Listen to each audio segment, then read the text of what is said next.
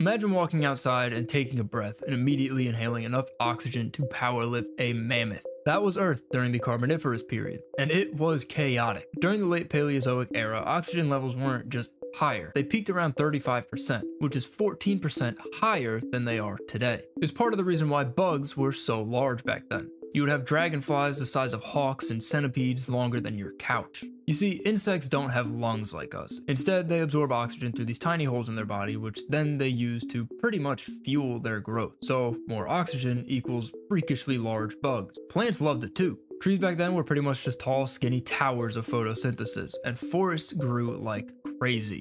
And everything was flammable. The whole planet was pretty much just one big matchstick waiting to be lit. Wildfires were a constant and massive, and it was all because of this increased oxygen level. So, what would happen if you traveled back in time and took a deep breath? Well, good news is you probably wouldn't die immediately. You would probably get lightheaded and feel euphoric, and then immediately get dive bombed by a bat-sized mosquito. But if you didn't, your body would slowly deteriorate and you would eventually die.